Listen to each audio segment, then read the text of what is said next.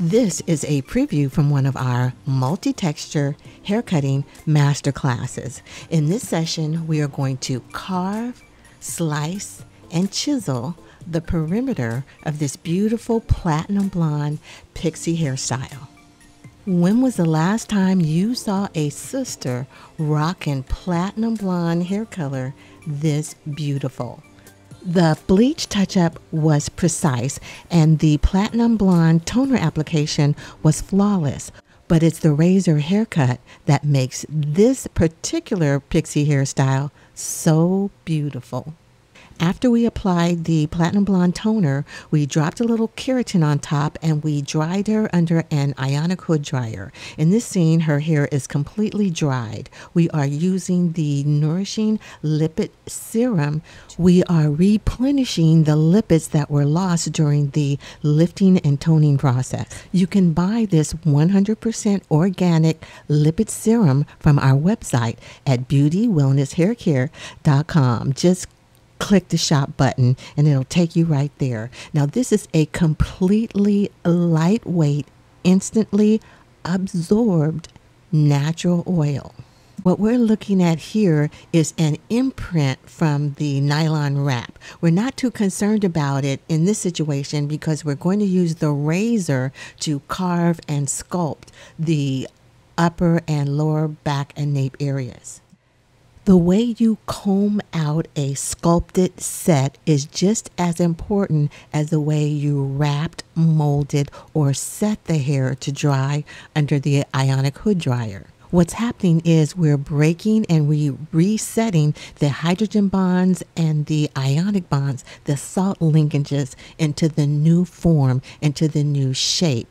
The style, the hair will take the shape that it was dried in, whether it was sculpted and wrapped or rolled on rollers. The comb out from a molded set or wrapped style is just as important as putting the sculpted shape in. You want to break up the hairs at the root. What you're doing is you're aerating the hair. You're allowing air and oxygen to get in between the hairs to help add volume. No foam, no mousse, no gel, no silicones. Her hair is fine, and we're using the Nourishing Lipid Serum to act as a cutting agent to help add slip to the scissors as well as, and most importantly, for the razor. So you see how we're using the scissors to go in and chisel around her ears to create a defined edge. A pixie is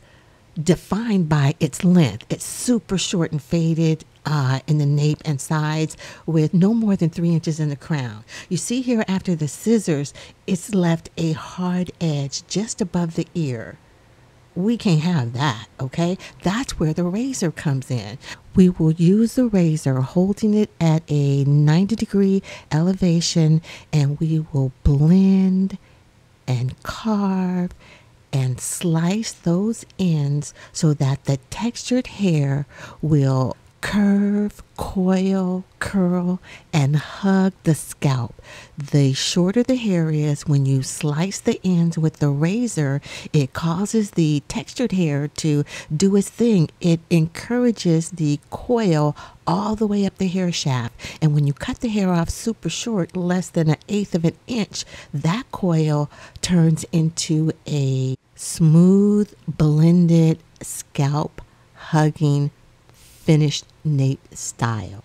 Now there's some big Pouf shampoo companies that have convinced a lot of folks to cut textured hair when it's dry with a scissor. I mean, it is the most convoluted thing I could ever think of, because with textured hair you want to slice the ends, because when you slice the ends at an angle, it encourages the entire hair shaft to coil. Okay, it encourages curls, kinks, whatever you want to call it. The way you cut for control textured hair is with a razor. When you cut textured hair straight across with scissors, you cause the hair to poof out. You cause the hair to poof up like the ends of a broom. Yeah, think of the ends of a natural broom, you know, made out of straw, whatever it's made out of. And look at the ends after you've used it, right? The ends are all frayed. It's all poofy. It's expanded at the ends. Cutting with scissors creates volume. Cutting with razors creates curve and coils. What you want to cut textured hair with is a razor, especially when you're going super short, like with this Pixie. You can see how we're using the razor to carve the style into her hair. Now we're using these scissors so that we can get a sharp edge. We want some fullness in the fringe, so we use the scissors. We want the sideburns and around the ear and nape area to be super tight. We want that to lay flat.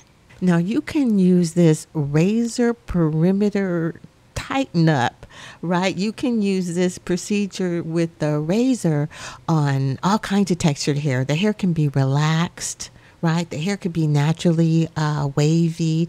The razor will encourage the tight hair around the perimeter to hug and curve and lay smooth, where if you use the clipper or scissors on textured hair, it's going to cause it to poof. Now right here in this image, we're going to cut across the ends of the front fringe. You see how that was less than a 1/16 of an inch. But remember I said with the scissors, it causes the hair to poof. And in the fringe and crown, because her hair is fine, we want to do everything we can to add volume.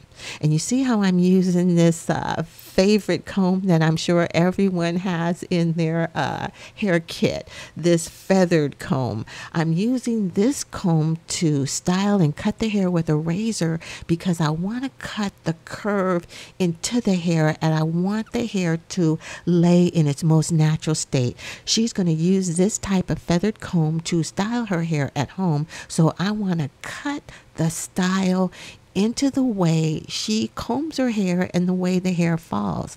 Now her hair grows forward from the back crown. I'll wait till she turns around. Okay, so you see how we're using the comb? We've already aerated and we've added oxygen between the hair to give her volume in the crown. Then we use the scissors, right, to blunt the ends to give her some more volume. And now we're going in and applying some antibacterial, antifungal serum to her nape. Now we used a straight edge razor to shape up her nape line, and you can buy that video on our website.